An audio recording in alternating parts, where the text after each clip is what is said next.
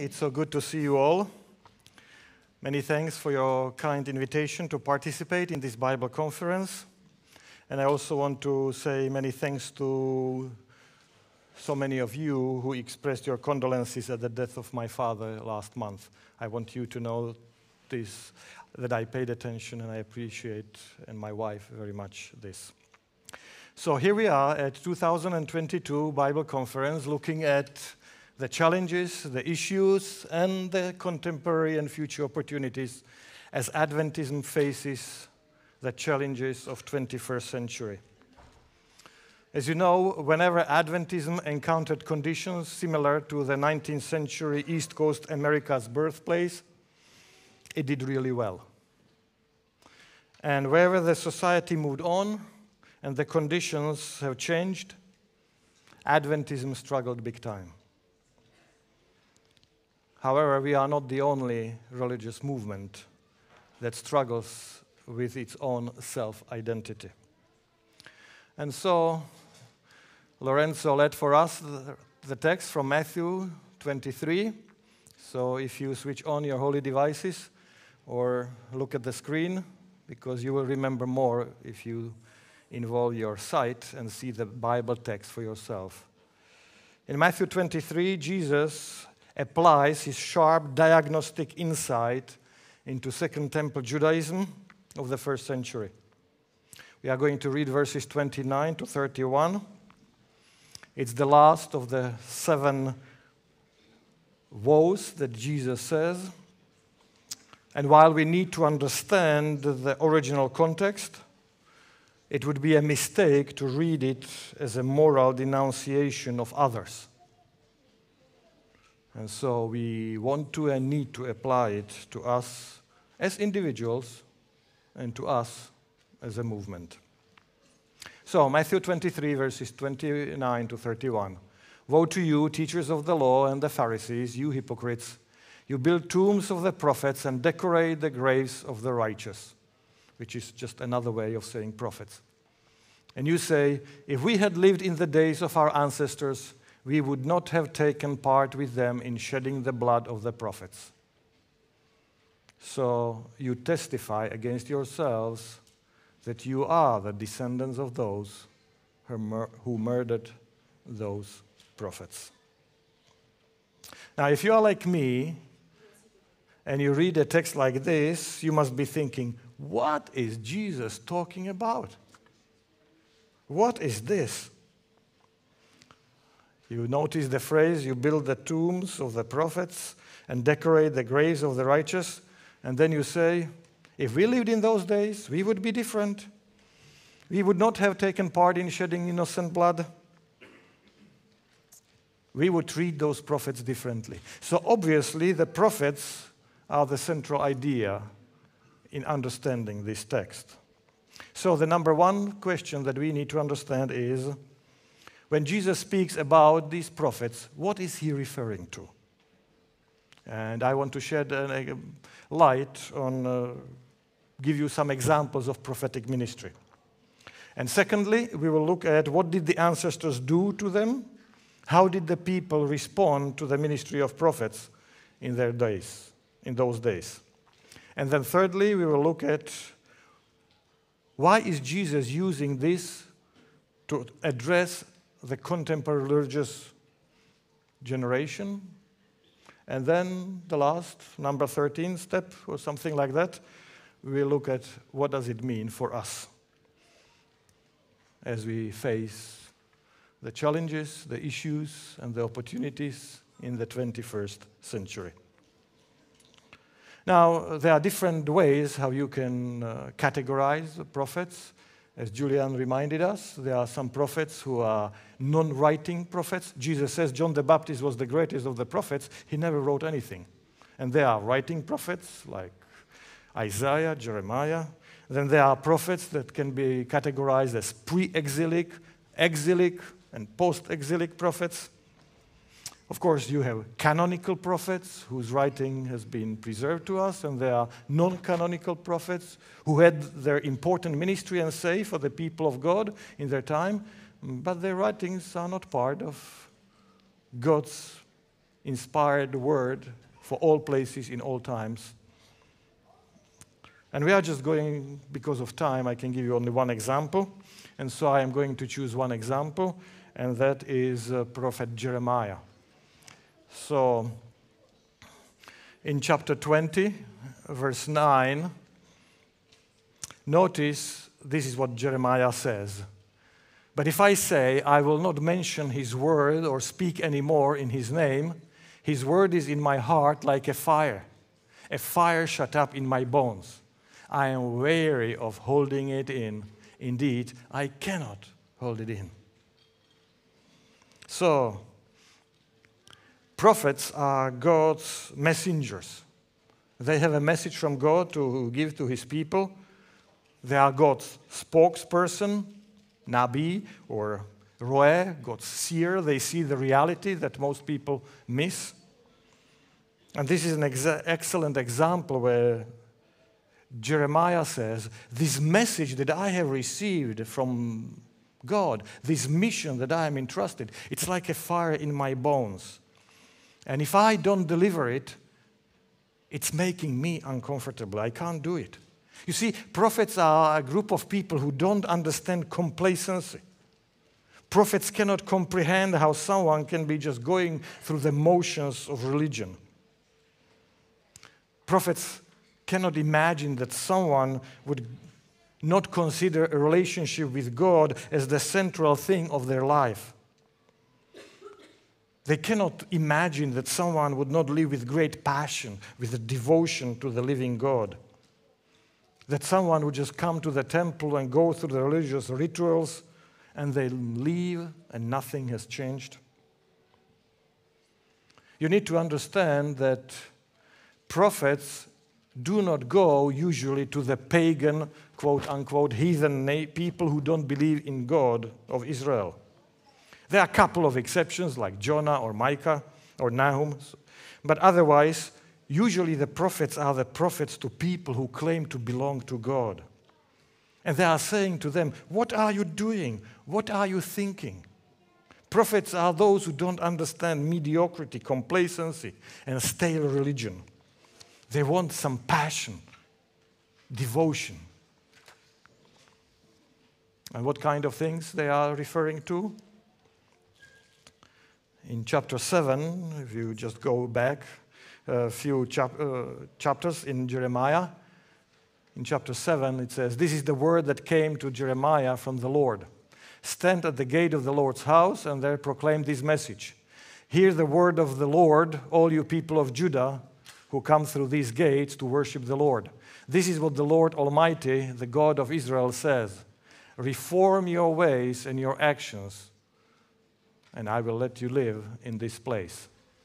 Do not trust in deceptive words and say, this is the temple of the Lord, the temple of the Lord, the temple of the Lord. I need the slide. If you really change your ways and your actions and deal with each other justly, if you do not oppress the foreigner, the fatherless, or the widow, and do not shed innocent blood in this place, and if you do not follow other gods to your own harm, then I will let you live in this place, in the land I gave your ancestors to forever and ever.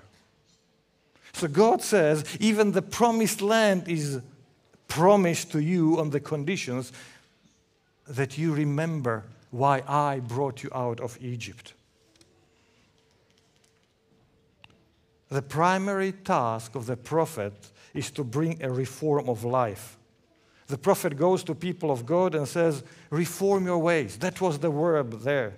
Do not think that the temple or the religious services are some kind of a pass if you do not do the right thing. Do not think that your songs, your religious rites, your festivals mean that you will get away with doing the wrong thing. You cannot come and say, oh, but we came to the temple of the Lord. This is the place where he promised his promise.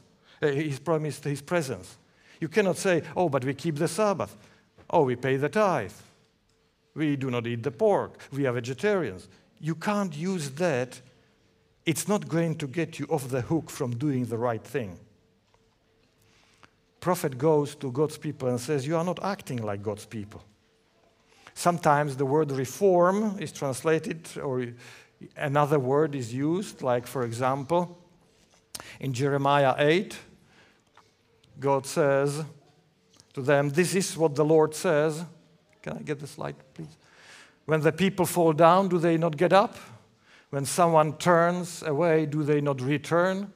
Why then have these people turned away? Why does Jerusalem always turn away? They cling to deceit, they refuse to return.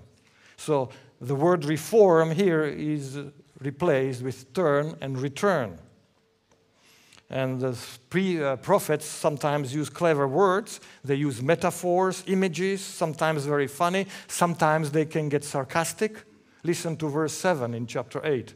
Even the stork in the sky knows her appointed seasons. And the dove, the swift, and the thrush observe the time of their migration. But my people do not know the requirements of the Lord. Basically, the prophet Jeremiah is comparing God's people to a stork and saying, even the stork gets it, and you don't. And the dove and the swift and the thrush, they observe their times of migration, but my people do not know the requirements of the Lord, what God is expected from them.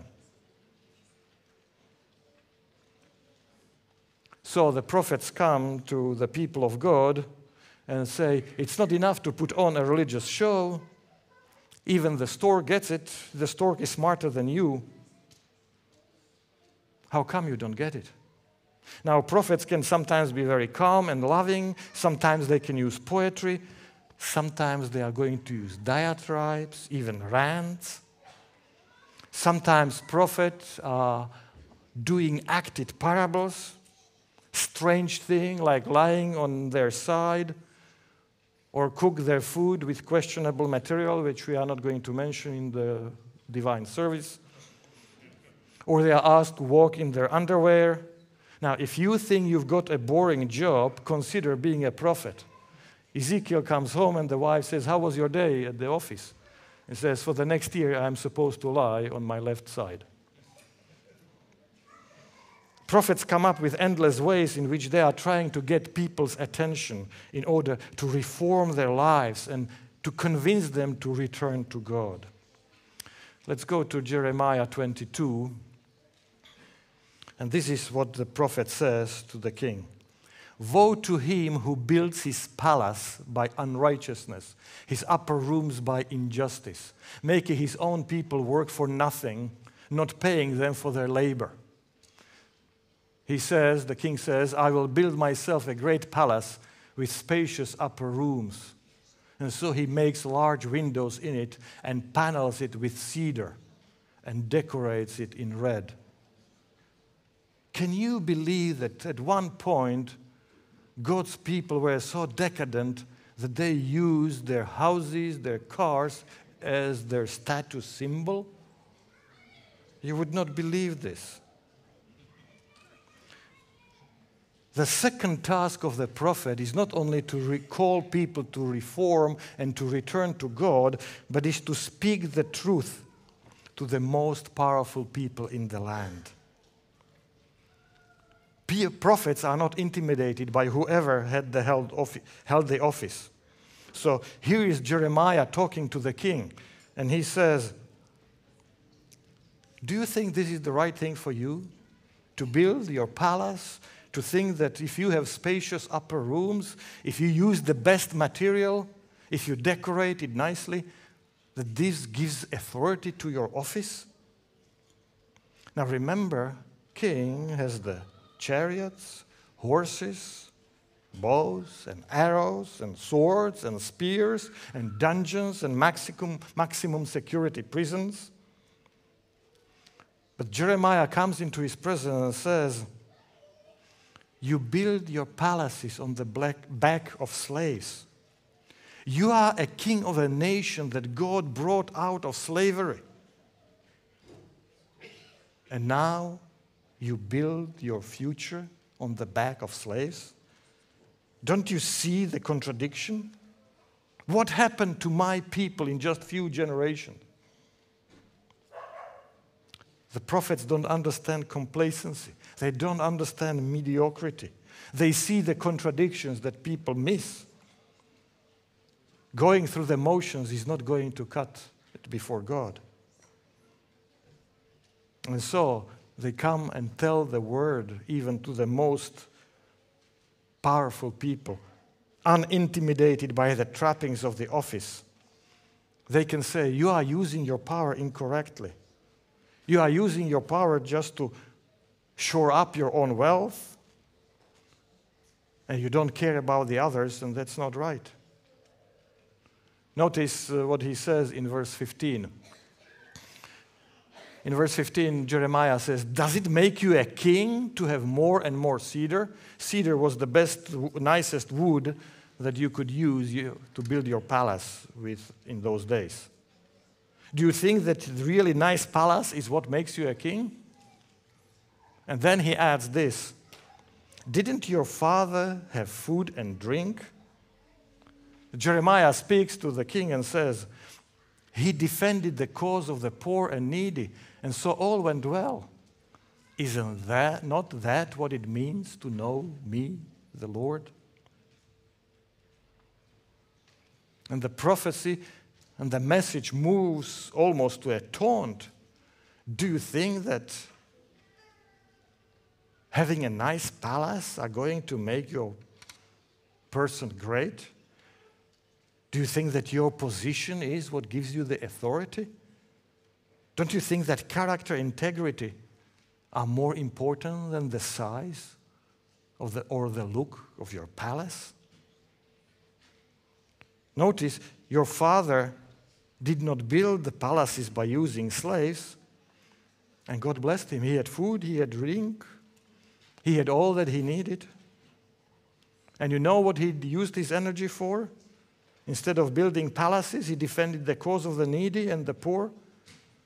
And this is what it means to know the Lord.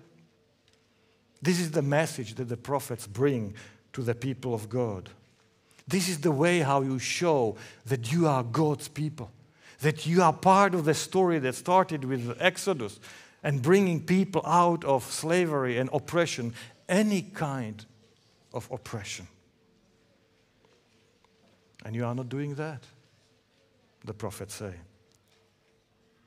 And now, when we have looked at that, what it meant to have this prophetic ministry, let's consider the second point. How did people respond?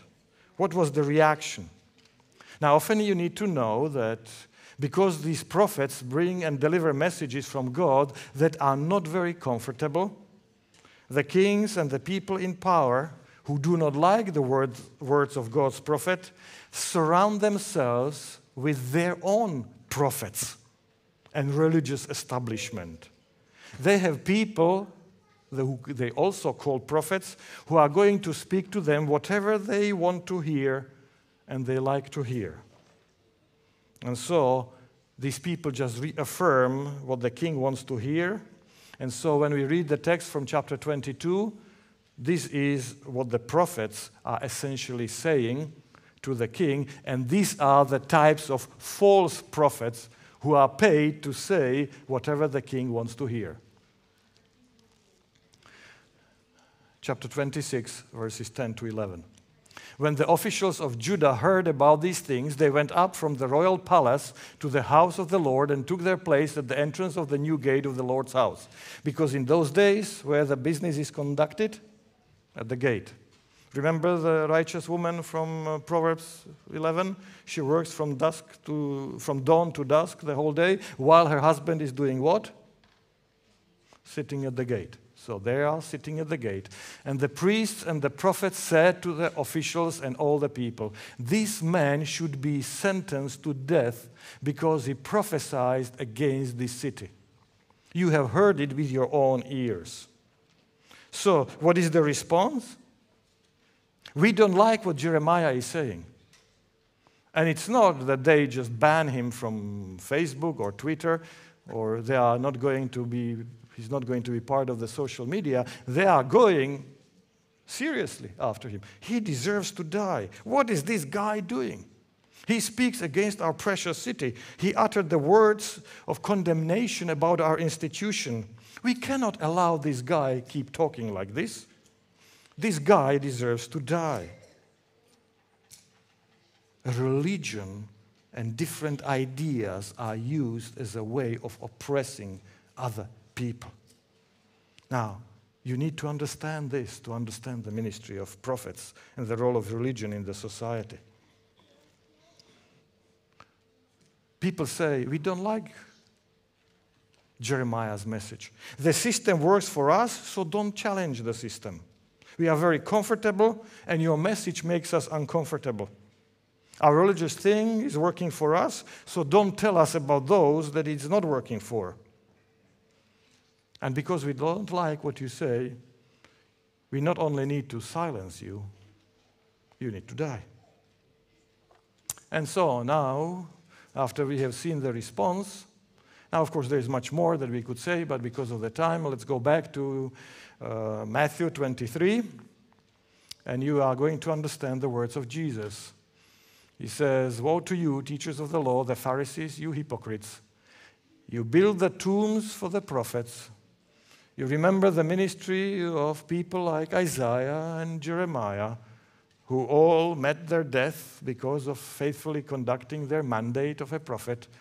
And you find their graves, maybe even go to Egypt." Can you imagine the expense report? To find the grave of Jeremiah, and then you decorate the graves of the righteous. And then you piously say, if we lived in those days of our ancestors, we would be different. We would not take part with the majority in shedding the blood of the prophets. We would be very different. We would have never responded to Jeremiah like our ancestors. We would have listened. We would have changed. We would have altered our course. We would have returned. We would have repented. We would have reformed. We would have never been that hard to people. And then Jesus adds, so you actually testify against yourself that in reality you are the children, you are the descendants of those parents and forefathers who have murderously treated the prophets. How can Jesus say that? Look at a few chapters back in Matthew 12. Jesus said on Sabbath in the synagogue, after they had a discussion about disciples doing something that they considered inappropriate, the self-appointed guardians of morality. In every church you have those who immediately blow the whistle and said, that's not right. We are not supposed to be doing that. And Jesus said to the man, stretch out your hand. And so the man stretched it out, and it was completely restored, just as sound as the other. Now, what did Jesus do? He just contradicted a rule that chronic illness can wait, that it's not acute.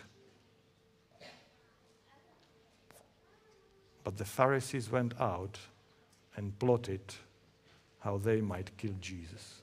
Verse 14. Jesus says to them, do you see what's the problem? You decorate the prophets' tombs and you say, man, we would never have done what our ancestors did. We would never be killing people like Jeremiah. We would have listened. We would have changed. We would not have been so hard-hearted. But the very same people are plotting to kill Jesus. And Jesus says, when you don't deal with this idea in your heart, but we are different. We are better than everybody else. Jesus says there is something in the human fallen nature.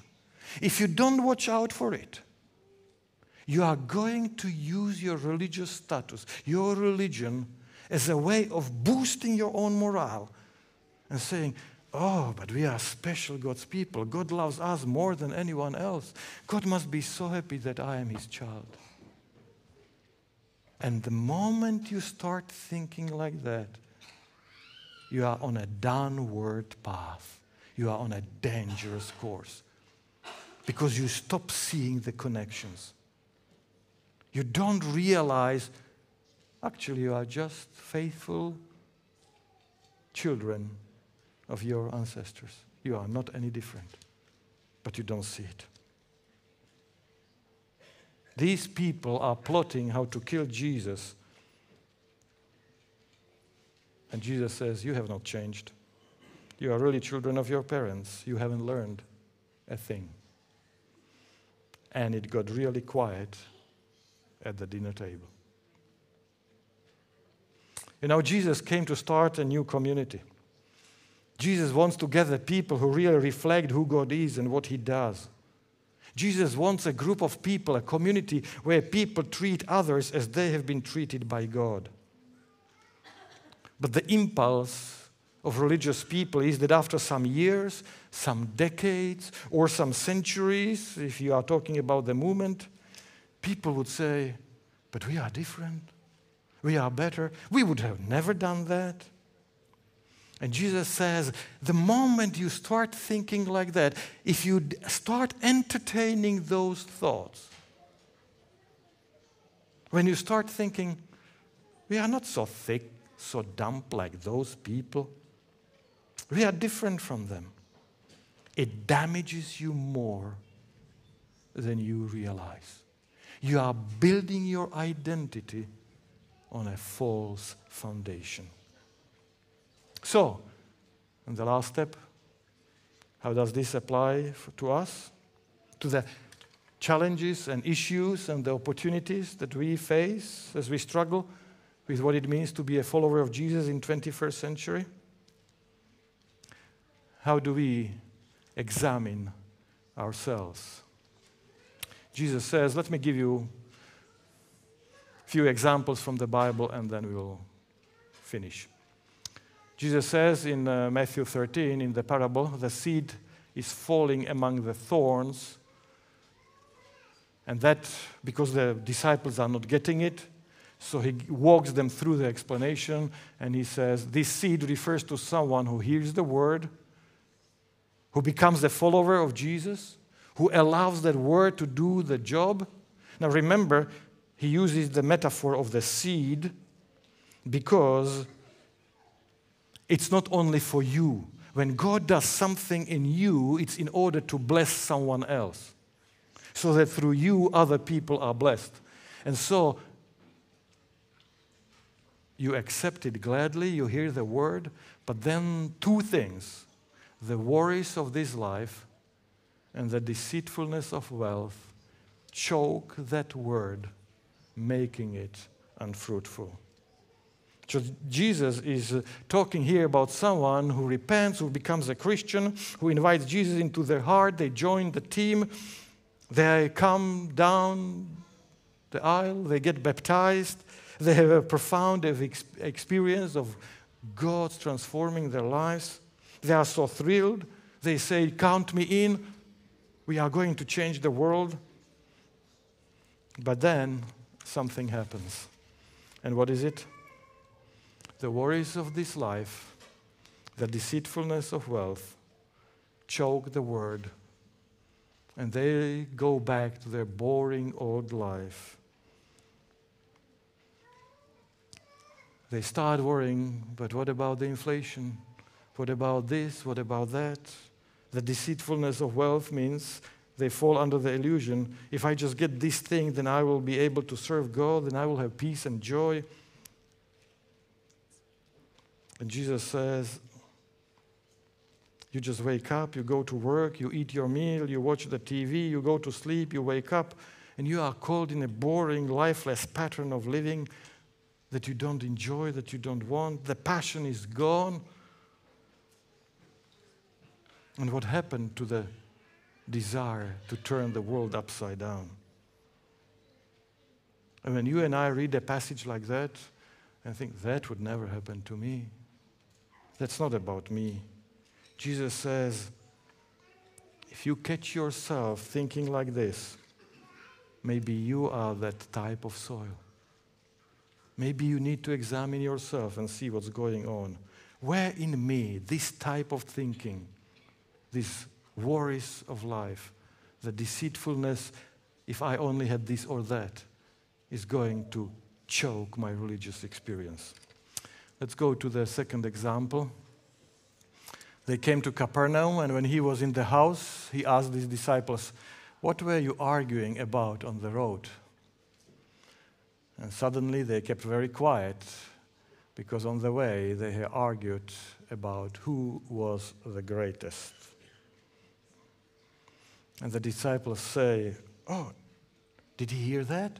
He didn't hear that, did he? Unbelievable. Unbelievable. We are busted.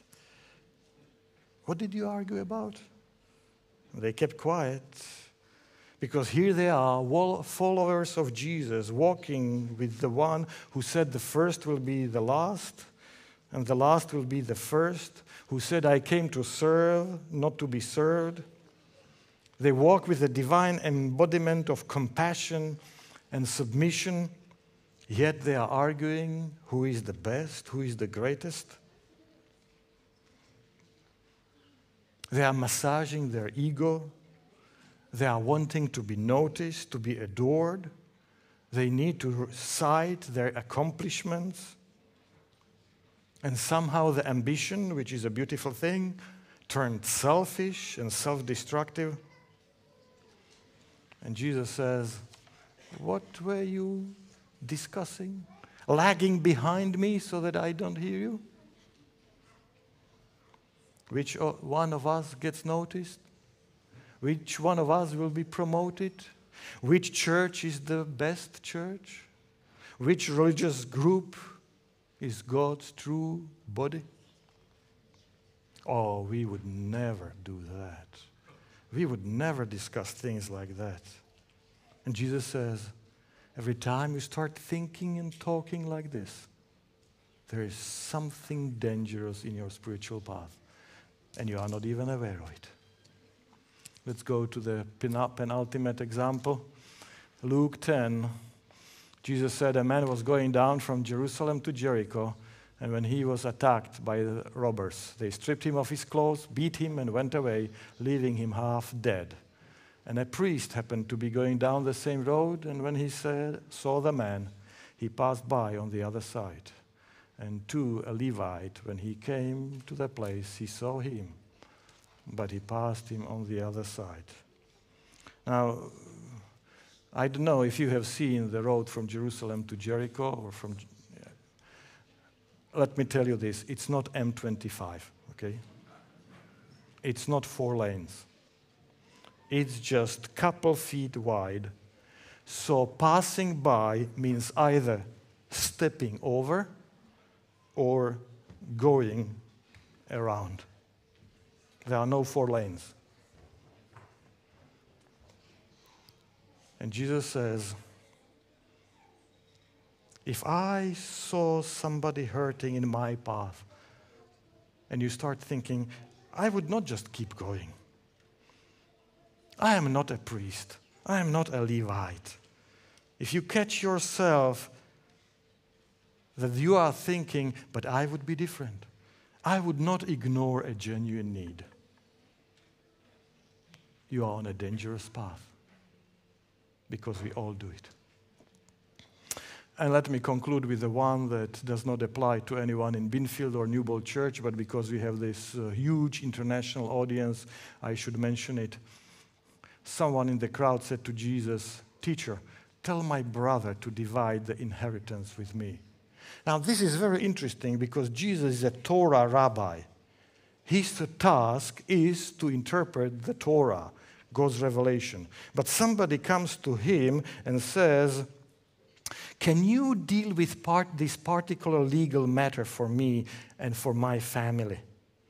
Because something serious has happened in this family. There is a division of the close-knit group between 2 brothers, or within a family, or in a tribe, in a small village. And because of this division, a significant relationship is in trouble.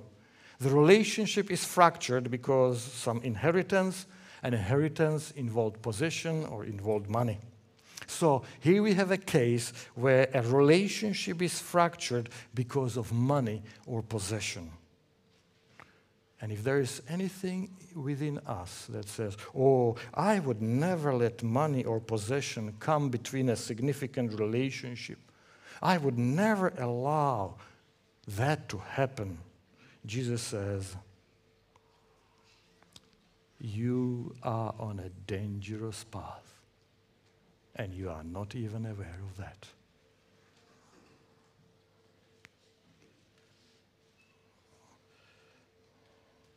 As we consider the challenges, the issues, and the opportunities of Adventism that we are struggling with in 21st century, we need to return, we need to repent, we need to reform, because that's the message of Jesus to us. Let us pray. God, we don't want to be the kind of people who say we would never do that, because we are. God, we don't want to continue in cycles of complacency and hard-heartedness. We want you to break those cycles. We want to be so soft and open in our hearts that we heed whatever word you are sending to us through whatever means. God, we want to be open to the opportunities that you have for us in our times. We don't want to discount anything that you might be using to get our attention. We don't want to miss any truth that comes to us through whatever means. We don't want, just because the system works for us and because we are comfortable, to be isolated and to miss the offer of better life that you extend to each one of us every day. Forgive us for the ways in which our lives have become too complicated, too stressed, too anxious. Forgive us, God, for all the ways in which we have missed the simple, compelling call of your kingdom. We repent and we want to chart a new course, but we realize we can do it only with your guidance and in the strength of your Holy Spirit. So come to us, because we need your reassurance that you have truly nailed all of our sins to the cross, and that even today you are still redeeming us and bringing us to the wholeness and making us a new creation that we all long to be. We pray all this in the strong, healing name of Jesus. Amen.